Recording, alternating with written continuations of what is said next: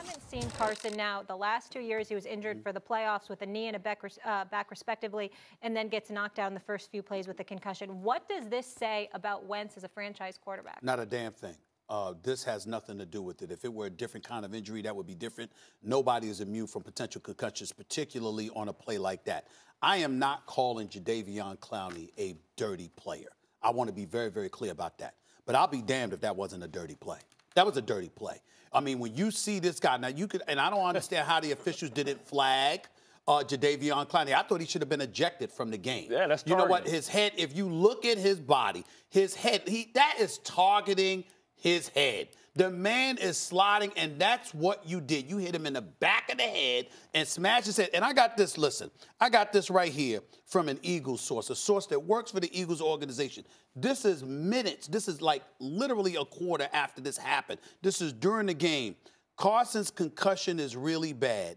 He can't remember anything that happened. When he went into the medical tent, he was literally swaying. I got that from an Eagles source, okay? There is no way on earth that Jadeveon Clowney should not have been ejected from that game. As far as I'm concerned, there should be a stiff fine coming his way. Again, I'm not calling, or suspension, I'm not calling him a dirty player. I've never seen him do anything before. But that play yesterday, Max, was what it was. It was a dirty play.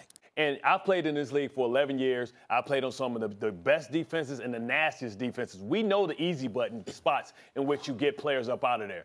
He targeted him in the back of the head. It's hard to hit a target that's almost on the ground with the crown of your helmet if you're not trying to do it intentionally. If that would have been Vontaze Burfict, we'd have been calling for him to be kicked out of the league again. Right? You just because you don't have a history of it doesn't mean that it's – I'm not calling him a dirty player. I agree with that. This is 100% a dirty play. Crown of the helmet. It is hard. Wow. We're taught as defenders to hit what you see. This is what the rule is there for this play. And he hit him in the back of the helmet, and then it got intensified when the front of his helmet hit. You know, Carson Wentz, I think, is a great quarterback. He's a quarterback that's proven that he can win. You can win with. You know, sometimes you get in the league and just fluke things happen to you. You're trying to do too much, but that is out of his control. It's one thing to have a ligament, a bone, a joint. You can say he's got salt, he needs to drink milk, but to talk about his head because somebody hit him in the back of the head or fouled him. We got the Eagles. We got the Sixers. Philly talk. What is going on, everybody? I go by Philly Mike, and this is Philly Talk. For those who are new to the channel, love talking Eagles football or Sixers basketball, go right ahead and hit that subscribe button. And if you never want to miss another one of these videos, click that little bell by the subscribe button for post notifications. Now, if you've been rocking with me for a minute, old subscriber, new subscriber, and you want to help this channel grow, smash that like button. It lets YouTube know that we're out here doing things, and it lets them know to push this content to other Philly fans to grow this community. So with that being said, like this video if you like this content and want to help it grow. Let's jump right into it. Before I get into any off-season talk, I want to touch on a few parts about last night's game, starting with that dirty hit. At least the media is agreeing with Eagle fans. Everybody's coming out and saying it was dirty, because it was dirty. When you see something dirty, you got to call it dirty. It was the definition of a cheap shot. Even a guy like Skip Bayless, who hates the Eagles, and Carson Wentz, agrees it was a cheap shot. We have people today questioning Carson Wentz's durability, saying that whole injury-prone narrative. If he hurt a ligament, a bone, his shoulder, his leg, then I would hear your case out. But no, he didn't. He was hit illegally with a cheap shot. A cheap shot means it was not supposed to happen. You're not allowed to do that. How could you count that? How? Brett Favre, Iron Man, Eli Manning never missed a game. If they would have got hit how he got hit, they would have been concussed. Simple and plain. 290-pound guy spearing his head, his helmet, to the back of your helmet, 6 inches off the turf. So it's a bang, bang, a double whammy. The back of his helmet, too. See, I've seen guys get concussed, dropping back in the pocket, helmet to helmet, straight on. They don't even fall on each other, and they get concussed. Now, Carson Wentz gets that done, which happened to him before. He's walking up, brushing that off. And he played 5 snaps after this until someone on the sidelines noticed it, called it up, and once you get checked in for protocol, if you don't pass, you can't play. This is how the NFL is. This is why they're trying to prevent these hits. $2 billion lawsuit for the concussion thing. That movie they made and everything. My mom told me if I play on the sidewalk or far away from the street, I can't get hit by a car.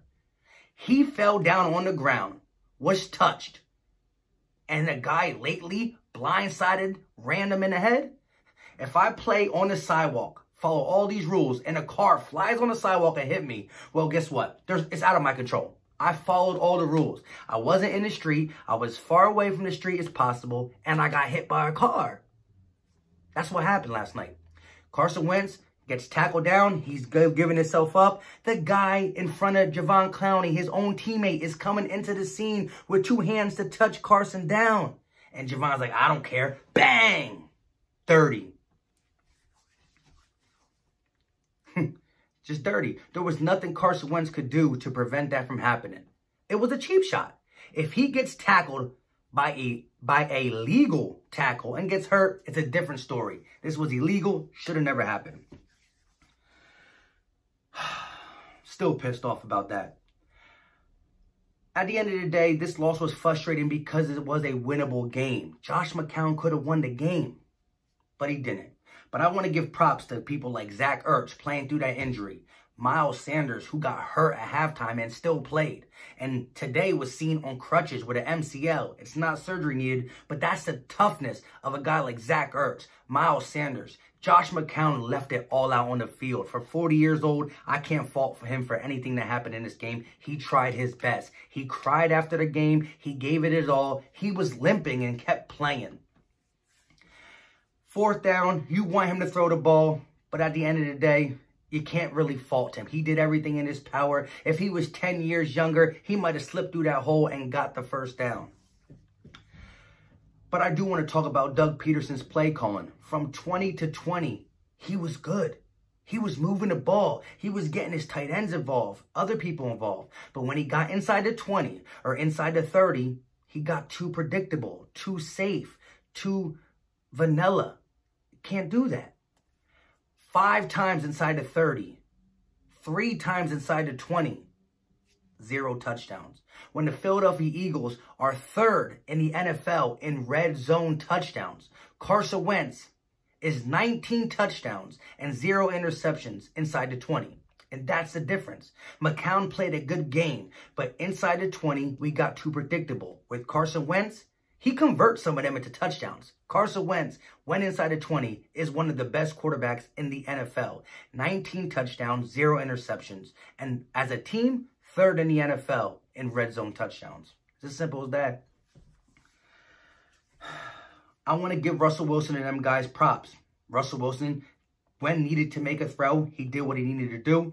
And I respect Russell Wilson. After the game, he went up to Doug Peterson and he asked, how is Carson Wentz doing? He knows his boy did something dirty. And that's why he went straight to Doug Peterson and asked, is Carson Wentz okay? That's a class act from a guy like Russell Wilson. And that's why I can respect the Seattle Seahawks team. Just not what Javon Clowney did. It was unacceptable.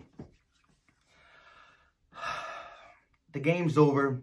I'm just glad Carson Wentz is going to be okay. I heard he was really shooken up by it, what Stephen A. said.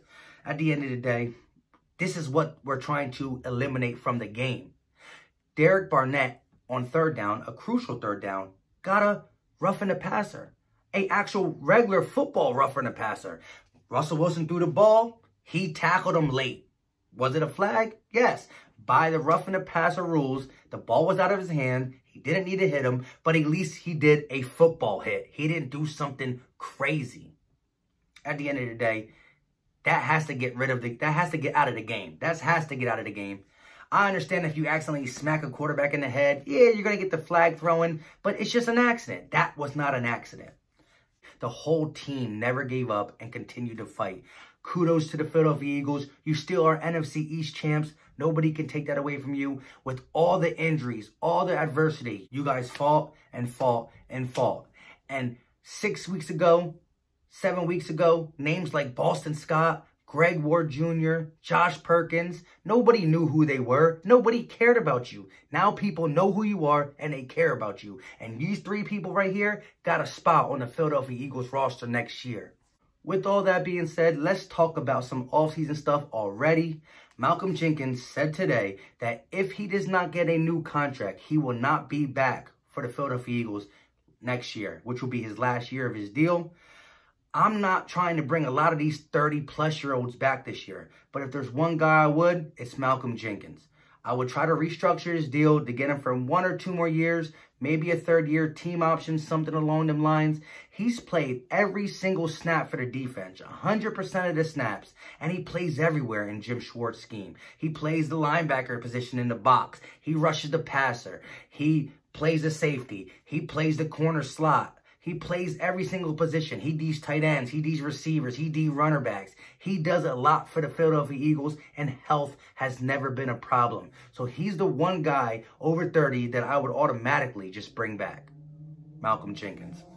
But I'm going to run off this list of guys who are going to be free agents. Now, I'm not going to tell you in this video who I would take and not, but we got a long list of free agents. I'm just going to run off them. There's some more, but I'm only going to talk about the guys that either play this year or have a kind of role in our team. Let's talk about it. We got Nigel Bradham, Ronnie McLeod, Ronald Darby, Jalen Mills, Jason Peters, Nelson Aguilar, Timmy Jurgen, Hassan Ridgeway, Jordan Howard, Camus Gruger-Hill, Cameron Johnson, Haloti Vaitai. These are the main guys who are all free agents that we got to think about. With that being said, thank you for watching. It's just Monday. It's Monday. You know how Mondays are after an Eagles loss, let alone a playoff loss, let alone a dirty hit that took out our franchise quarterback. Could have been really bad. It could have been really bad. With all that being said, thank you for watching. If you like this content, smash the like button. It helps this channel grow. And leave me a comment. Let me know how you feel after waking up one day about that hit. Let me know how you feel about the loss. And let me know on that first list of free agents, anybody that jumps out to you to keep or to get rid of. Because I know one of them stands out, Nelson Aguilar. But we're going to talk about some off-season videos. We got the draft coming, some draft rumors, draft predictions. We got 10 picks. 10 picks in the draft. Pick number 21. It's cool. We can either move up or trade down. So I like it. I like it. At the end of the day, we got a lot to talk about. Let me know what you think. And don't forget to leave a comment. We out.